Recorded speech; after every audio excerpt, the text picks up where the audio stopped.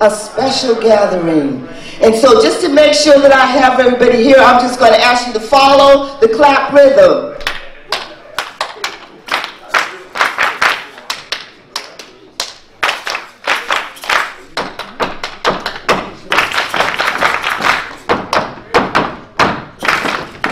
Excellent. So when I say I'll go, it means to give ear. So when I say I'll go, you say I may. I'll go. Amen. I'll go. Amen. I'll go. Amen. I'll go. Amen. And when I say Funda, you say fest. Funda. Fest. Funda. Fest. Now you can put some clapping with this, you know. Funda. Fest. Funda. Fest. When I say Funda, you say fest. Funda. Fest. Funda. Fest. All right, now that's how we get started. We always have our drum. We have our drum with our hands, our feet, and everything that's all about us. Today, you have with us being a host is Mama Linda, and that's me. And Barbara Sumner, that's my hubby. This is Valerie Tutson. She's a well-known traditional storyteller. And Valerie, you had in this event, right? I'm part of this event. I am. I'm here representing the Rhode Island Black Storytellers and also the Southside Cultural Center of Rhode Island. And we hope, come on down. It's awesome. There's going to be more performances this afternoon until 4 o'clock. And we also have these amazing vendors. So come and get some beautiful cultural arts and crafts, homemade food goods.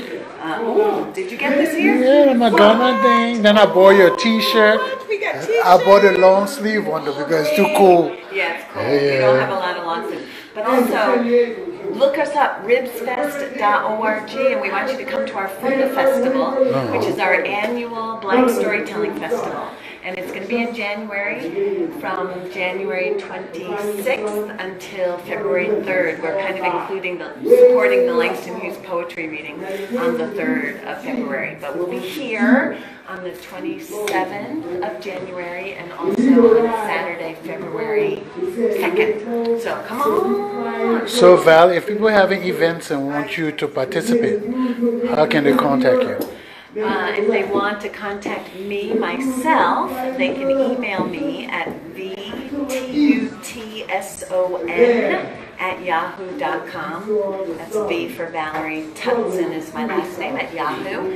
And you can also hit me up on Facebook.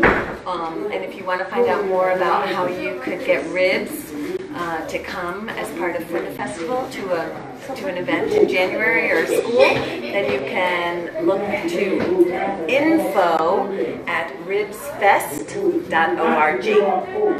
And Val, do you all go out of state? Oh yeah. Many of us work out of state all the time. So I'll be in Connecticut on Monday, as a matter of fact. So many of us work all over the country and internationally. So I was in South Africa. I'll be in Hawaii just before Funda. So lots of things going on. Thank you. Thank you. Thank you for your support. Yeah. How come you picture a little boy, a little girl, going up to the grandpa saying, Papa, how come Christmas? Well, you see, once there's a little baby boy born, and his name was called Little Jesus, but didn't nobody know that was his name yet. But he was a smart baby and a pretty baby. And everybody thought he was so smart and so pretty, he was going to grow up and be the king. So right away, everybody figured they better get on his good side, so when he grows up, he'll grow up liking them, not cut their heads off, and he become the king. So everybody but everybody bringing over fine, expensive gifts. Medusa brought over some frankincense. Peter brought over some robes. Everybody bringing fine, expensive gifts, because they figured to get on this boy's good side, he won't grow up and cut their heads off, and he become the king. Everybody but old Santa Claus. You see, Santa Claus, he wasn't getting around much, getting kind of old. And he and the missus, they was back at the house, sitting in front of the fireplace, toasting their shins. And Miss Santa Claus up to the remark, she said, Mary had a baby boy. What? I said, Mary had a baby boy. That cold to be doing something like that, ain't it? And I reckon in the summertime, that baby be a heap of a lot of fun. And talk went on like this and that for a while. You know, Santa Claus said, I'm hungry to leave my eyes on the child. I ain't seen the child in a long time. Miss Santa Claus said, shoot, we had 14 of them, but you just played with them. I had to take care of them, mend their clothes, take care of them when they were sick. You just play with them. Yeah, well, they're all fine. They're doing well, growing up. You got family of their own. They're doing fine. I say good business for them. We'll talk going on like this and that for a while. And then Santa Claus said, like I said, I'm plumb hungry to leave my eyes up on a child. I'm going to go over there and see that little old baby. You're not going out tonight, is you? It's cold and it's windy blowing out there. Yeah, I'm going out there. You know about your arthritis. Don't worry about my arthritis. Let me fetch my coat. Get me a gift. I got to bring the baby a cradle gift. A gift? What kind of gift do you think we got around this house for a little baby? Look, fetch me I got to bring a baby a cradle gift. It's bad luck not to give a baby a cradle gift. Fetch me that apple in the kitchen. An apple?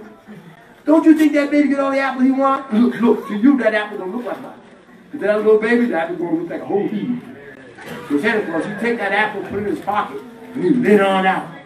Well, he gets over there, and everybody's milling around with Santa Claus, see what he brings. When they see he didn't bring nothing but old apple, they say, woo!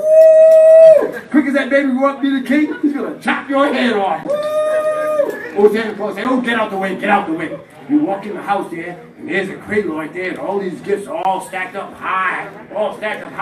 Santa Claus get in there and push all them gifts out the way. He reaches in his pocket, he take out that apple, he shine it up.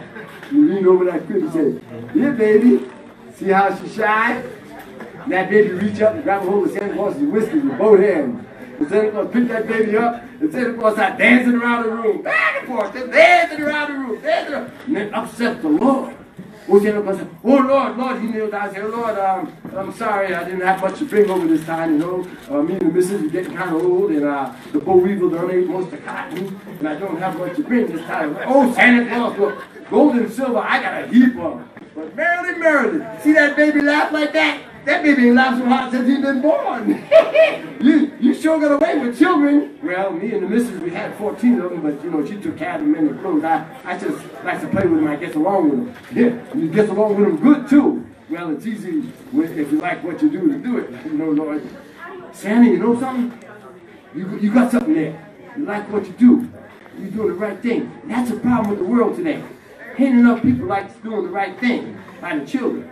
But Sandra, you like doing the right thing by the children there. Yeah. So, Sandra, you kneel down here. Let me cast a spell over you. And Santa Claus kneel down. And the Lord takes his wand and says, Santa Claus, I want you to live forever and make my children happy. Santa Claus says, oh, Lord, that'd be a fine job, but do I have to make them happy all the time? Yeah, I know. Sometimes them children, they need to get a whooping or their skin won't get soft and they won't grow. So, what you say you make it happen about once a year? Would that be fine with me, Santa? Any particular time? How about Christmas? That'd be fine, Lord. And ever since that day, Santa Claus has been traveling all around the world, bringing gifts and funny things to little children. Because the Lord knows that little baby's going to grow up and be the king and help all the grown-ups with their problems and their sorrows. But you know, children need something. And that's how come Christmas and how come Santa Claus.